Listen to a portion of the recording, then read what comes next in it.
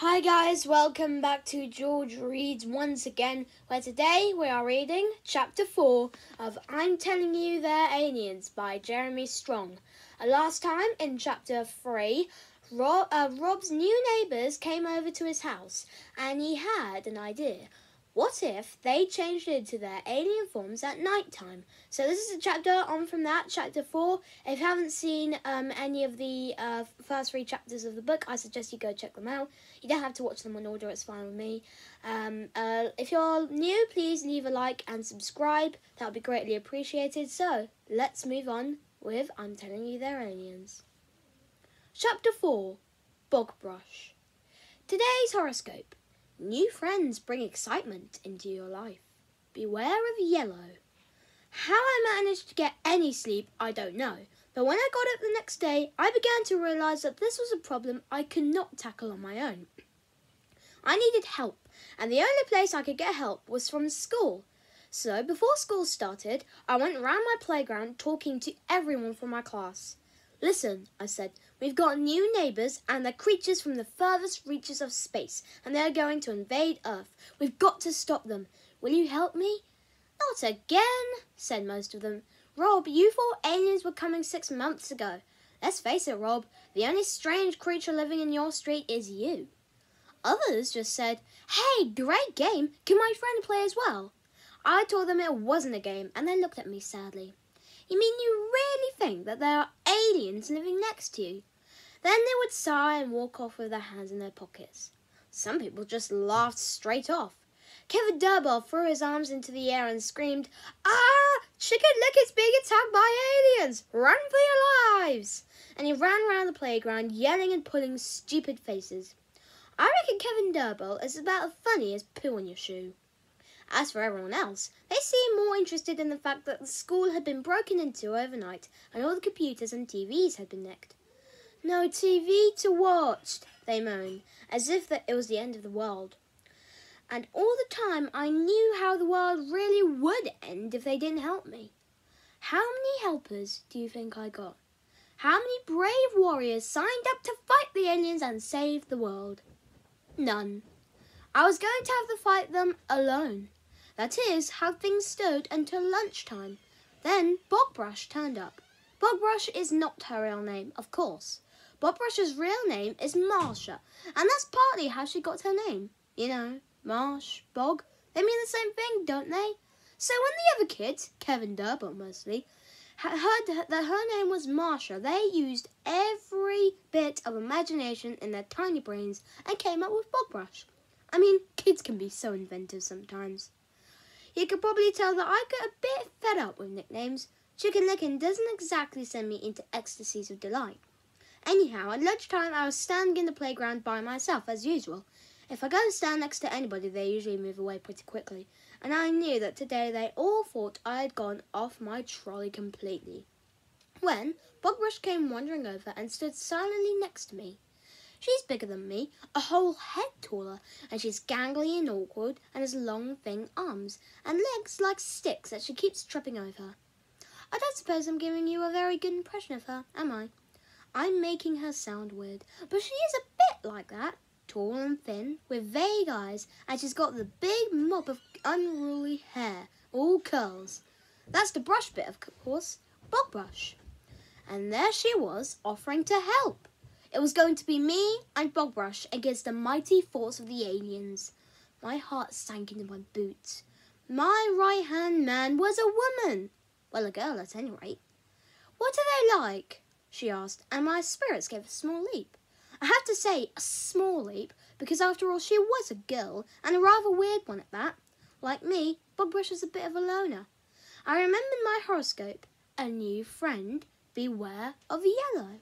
The new friend had to be Marsha, and as for the warning, that was so obvious. I think they've got yellow skin, but I haven't seen them properly yet. How do you know they're extraterrestrials? Come back to my house this afternoon and you'll see why. Anyhow, she continued, they won't be aliens. Those things always turn out to be hoaxes. People said they'd found an alien on a beach a few years ago. You know what it was? The dead, decaying body of a giant squid washed up from the bottom of the ocean. My new neighbours are not giant squid, I muttered angrily. And besides, they've got stellar markings on their throats. Really? Marcia seemed a fraction more interested. The man and the woman have the same sign. It's a group of stars. Marcia sat down next to me and studied my face carefully. Which group? How am I supposed to know that? She paused, deep in thought. It could be Upsilon Andromedae. That's got a solar system. You mean over planets? Yes. 3 planets have been discovered already, maybe more. Trouble is, Upsilon is 44 light years away from Earth. This was astonishing. I mean, Bogrush was weird, but I had no idea she was into astronomy. They'd have to have overcome light speed to get here, and that's supposed to be impossible. Supposed to be, she repeated, although I have my own pet theory on that one. She frowned at her feet. Why do you think there are only 4 of them? I don't know. I suppose there could be more, spread across other cities, right across the world. A network of aliens preparing. The skin on the back of my neck prickled. I was beginning to scare myself. Bogrush glanced down at me and gave a little sigh. You worry too much, she said. Suppose they've come in peace? I shuffled my feet. Bogrush had a point. It just didn't feel right, though. I was certain those aliens were a threat, perhaps the most evil threat the Earth had ever faced. So why have you decided to help? I asked. I'm bored. Oh, great. That was so encouraging. My only ally had joined up through boredom. I took Bogrush back to my house after school. Mum raised her eyebrows. It was lucky Dad wasn't there. He would certainly have said something really witty, like, got a girlfriend? We went up to my bedroom, pulled a couple of chairs over to the window, and stared at the house over the road. Nothing happened for a while. Mum brought us some drinks and biscuits. Bogrush began to wander around my room, poking her nose into everything. You got a computer? She said. 10 out of 10. She picked up my medical encyclopedia and began leafing through the section on first aid. Incidentally, have you ever wondered what happens if first aid doesn't work? Is there any such thing as a second aid or a third aid? Or do the doctors and nurses just give up? I mean, it's a bit worrying, isn't it? After a few pages, she turned to me and said it was little wonder why I spent most of my time worrying. If you start reading stuff like this, you won't fret so much. I like reading that stuff. Listen, do you know what to do if a poisonous snake bites you? No. Very well then. Rob, when did you last see any kind of snake around here? I couldn't answer that one. I was about to ask if she thought there was such thing as second aid when Norman suddenly appeared outside. Quick, look! Bogrush gazed out of the window. Her lips twisted into a curl. He is weird, she said, and I could have hugged her. I said could have. I didn't say I did. At last, someone seemed to be thinking what I was thinking. And there's his mum, I pointed out. Look, you can see part of the mark. Spooky. Bogrush stared hard. I'd like to get a closer look at that. I should be able to recognise it. Anyhow, I thought you said the skin was yellow. That's when they're in their alien state. At the moment, they're pretending to be humans. When do you think they'll be ETs then? Tonight. I'm sure they slip into their alien condition at night. What do you think we should do? Bogrush turned away from the window. I was hoping you'd have a plan. Not really. I suppose the first thing to do is to prove that they are aliens, and there's only one way to do that. She sat down and fiddled with a pencil. We shall have to get into their house at night and take photos of them in their alien state. That will prove it to everyone. My heart had come to a complete stop. Into their house? Are you mad? We may as well ask them to kill us now. Don't be so wet. It's not like we're going to knock on the door. We sneak in when they're asleep. This idea was pretty mind-blowing.